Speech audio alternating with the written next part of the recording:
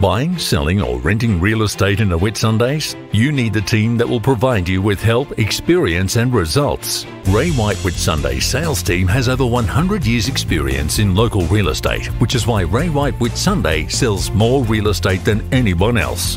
Whether it's residential sales, commercial leasing, marine or rural sales, Ray White Whitsunday have the solution. So contact Ray White Whitsunday today and get the results you deserve.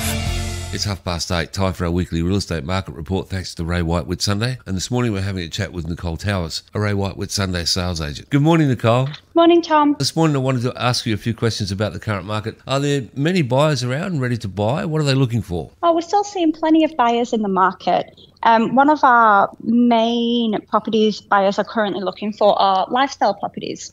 So we're seeing strong sales in our acreage properties with pools, also unit sales. So we've got low stock of the more affordable properties. So currently we've got 7 houses under 600,000 in our 4802 region.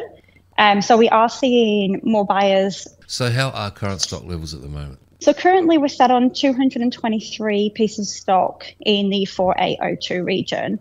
Right now we have 7 houses under 600,000 in the same region. So we're definitely seeing a shortage of more affordable houses. 3 of them properties are currently under offer as well. So yeah, definitely a shortage of the more affordable properties in the area. So what's the hardest property to sell? Oh, sloping land seems to be quite hard. We've actually had stock increase over the past few months.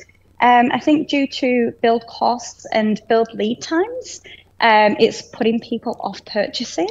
And because they're not ready, they can't build when they need to be building. So it's vacant land as well as sloping?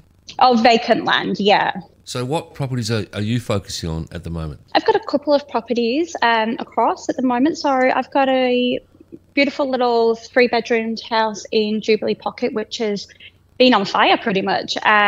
We've got another one in Cannonsvale, a 4-bedroom with a pool as well. I've got a few blocks of sloping land, which is a bit of a hard sale at the moment because, the feedback I'm getting is because of build lead times and costs.